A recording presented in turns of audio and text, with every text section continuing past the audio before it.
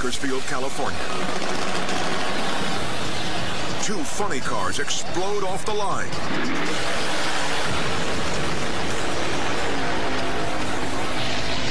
But for one driver, it's not the kind of explosion he wanted.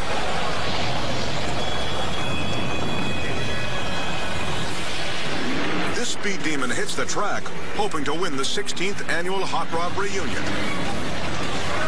But his designs on victory go up in flames. Seconds into the run, a blower backfires on his '69 Chevy.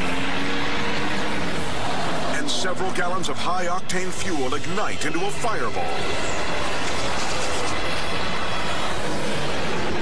The 600-degree inferno melts paint and warps metal.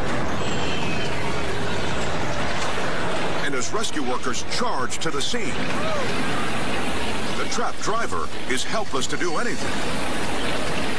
Then, after what seems like an eternity, the safety crew extinguishes the blaze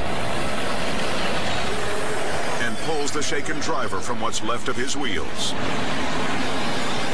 The racer suffers lung damage, but will survive his injuries to ride again.